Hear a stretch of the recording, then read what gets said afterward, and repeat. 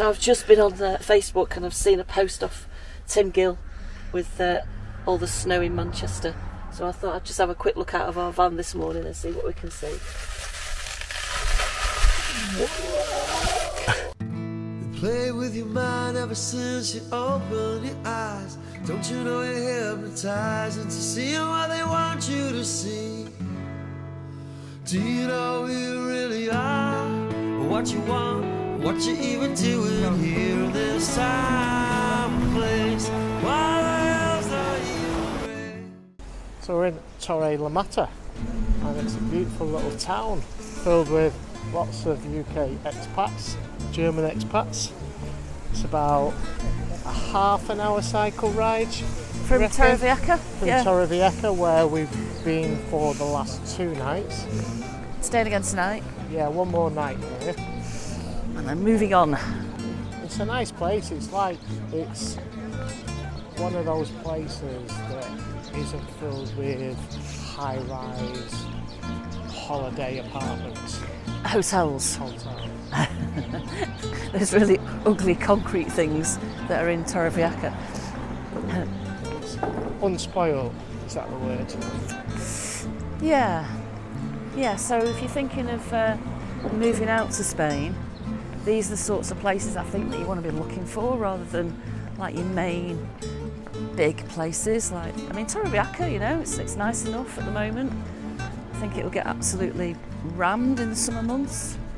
Yeah, we've got the estate agents here. Estate agents They're everywhere. There's tons of them. So let's have a look what the prices are.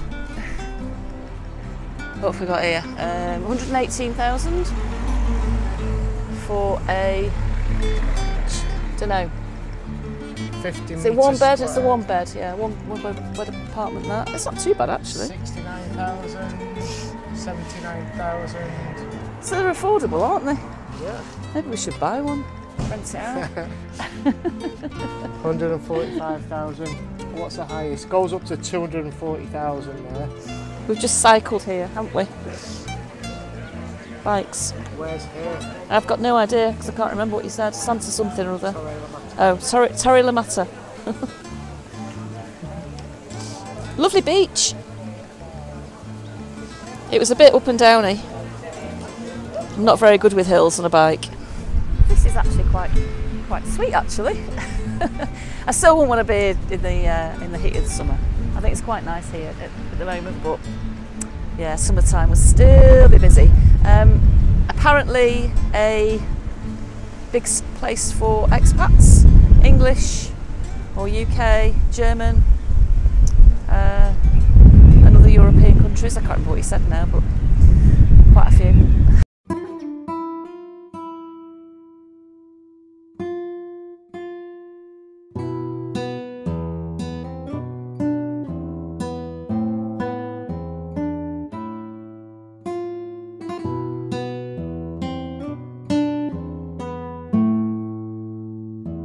Okay folks, so just a few things.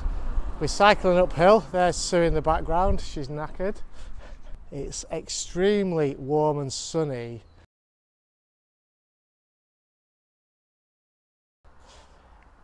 Everywhere you go, everywhere you turn in Spain, town, city, village, you see those pharmacy signs.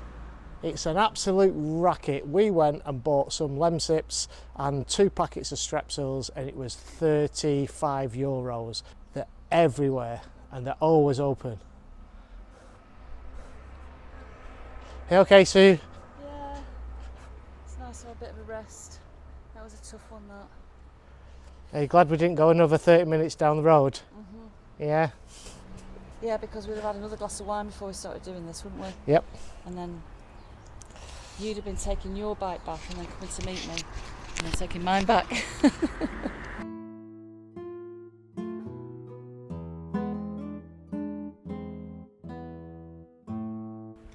Torrevieja lies about 50 kilometres south of Alicante.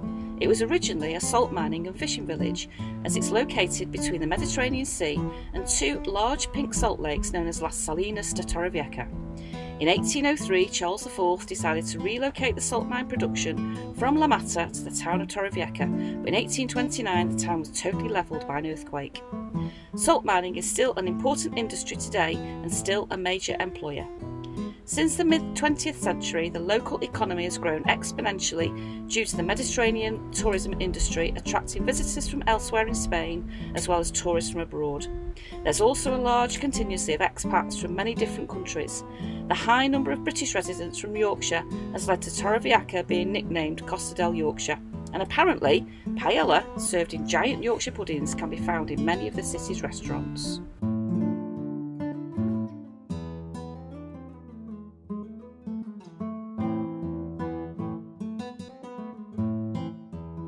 So, after a long day on the bikes in glorious sunshine, we headed back to the van and proceeded to do what any other British couple on tour worth their salt would do, and that's to drink copious amounts of red wine before settling down for a good, quiet night's sleep.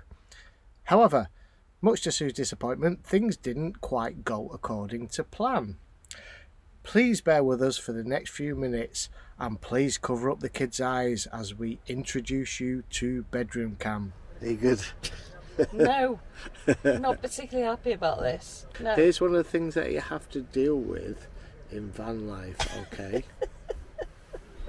We're just about to go to sleep, but we're literally a couple of metres from some guys and they're having a picnic and a few beers on the bench, literally about 1 or 2 metres away from the van.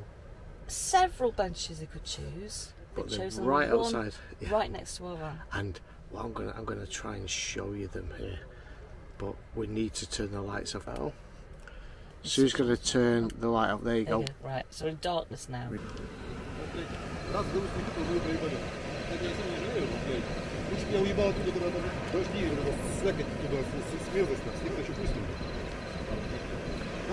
don't think they could hear me or see me,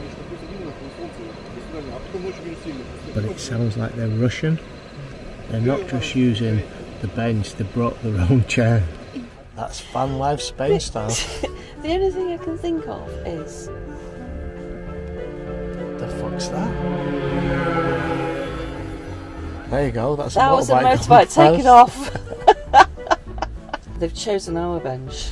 Yep, or the bench outside, closest to our window. You know, to have a picnic. Who's intruding on who?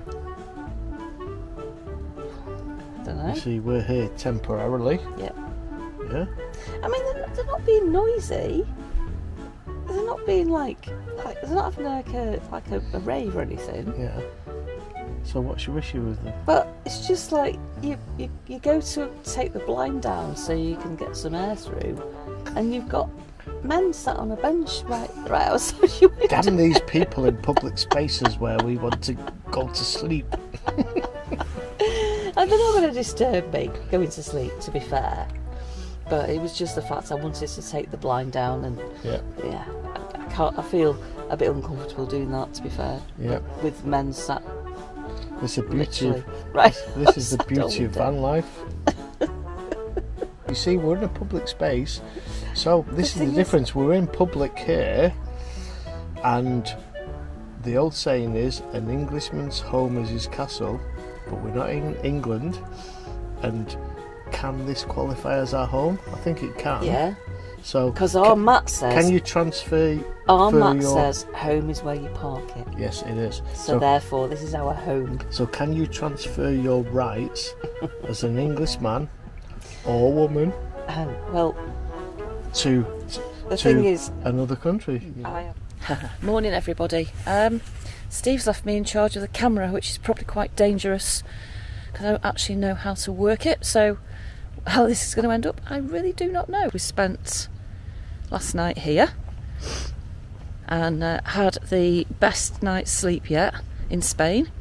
And then if we just walk over here, you can see the sea. No. I've got your phone in my pocket.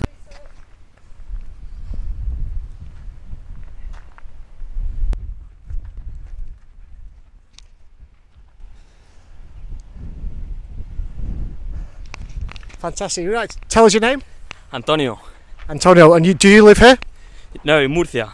In Murcia? when I was from here. Yeah, okay. And do you come and train at this park often?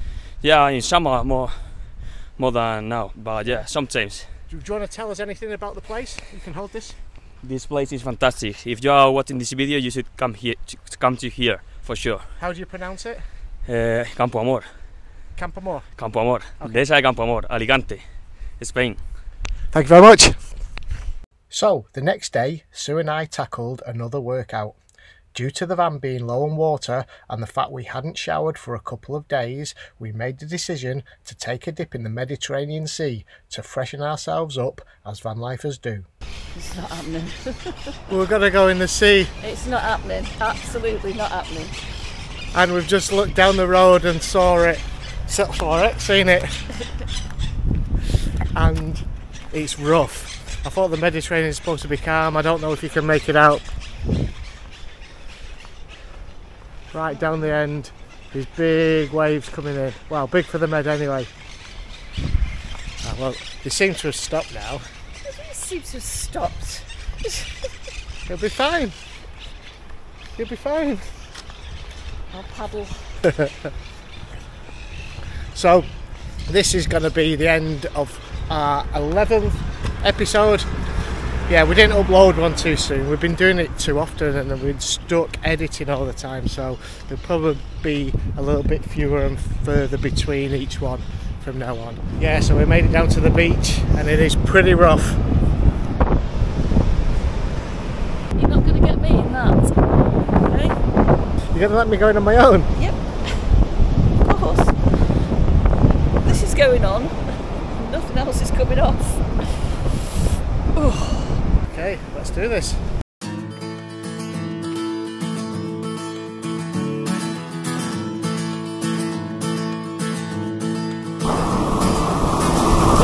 The truth will set you free, but first it'll freak you out. Lately I've been finding it in words long written down. What we need now is all those who will come alive, who know the whole world will change in the blink of an eye.